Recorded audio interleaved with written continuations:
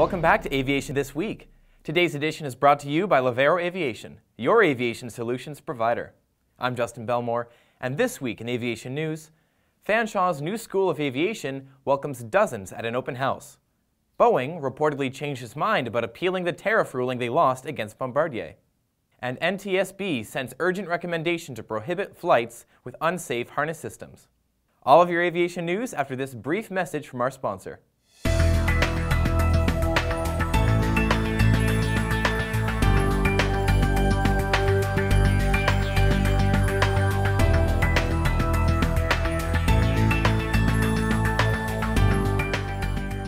Norton Wolf's School of Aviation at Fanshaw welcomed visitors to an open house on March 24th.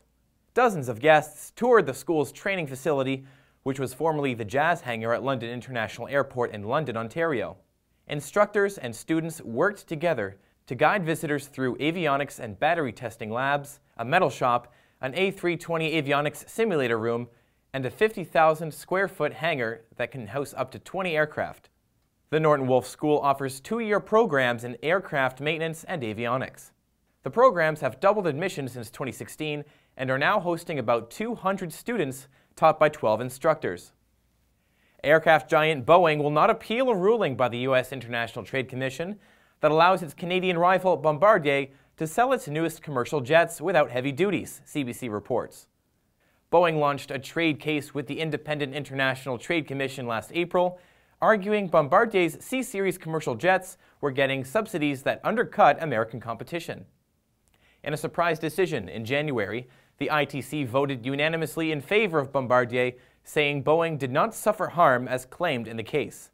That decision eliminated nearly 300% in duties imposed by the U.S. Department of Commerce. A Boeing spokesperson confirmed the decision not to appeal Thursday night, but declined to elaborate. The National Transportation Safety Board called on the Federal Aviation Administration to prohibit commercial flights that don't have easy-release harnesses. The urgent recommendation stems from the ongoing NTSB investigation of a fatal accident in New York City involving an Airbus helicopter carrying 5 aerial photographers. The helicopter crashed in the East River after the pilot reported a loss of engine power. The pilot escaped from the helicopter with minor injuries. But 5 other passengers who wore the harnesses, in addition to the safety belts, were trapped inside and drowned. The harness system provided to the passengers was not installed by Airbus, but rather by Fly-Nyon, the company that sold the experience.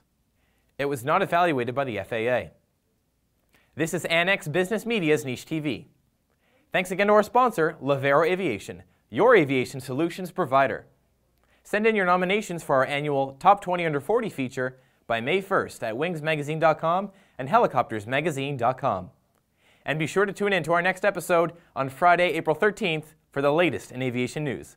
I'm Justin Bellmore. We'll see you next time.